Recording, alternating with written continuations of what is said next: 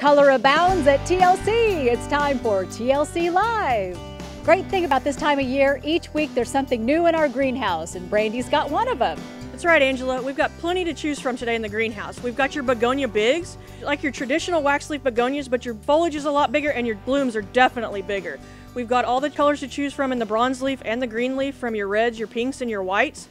They're a great accent plant for your garden or your pots. They get about 15 inches tall and about 15 inches wide. And like I said, the blooms are so much bigger that they stand out more than your traditional begonias do.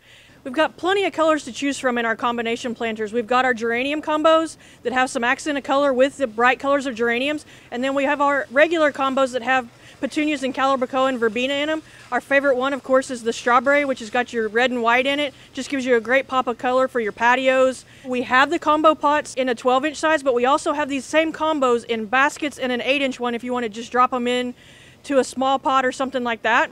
There's plenty to choose from, all the colors you could think of. And don't forget our sun patience.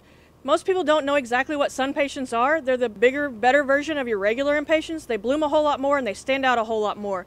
There's plenty of colors to choose from your pinks and your oranges and your reds and your whites. We've got about 10 to 12 different colors right now to choose from. Gives you a great pop of color for your beds and a great pop of color for your flower pots. We've got plenty to choose from at TLC right now. Come out and see us this weekend. Looks great, Brandy. Thanks. Don't forget, both stores are still open. Plenty to choose from. We'll see you next time on TLC Live.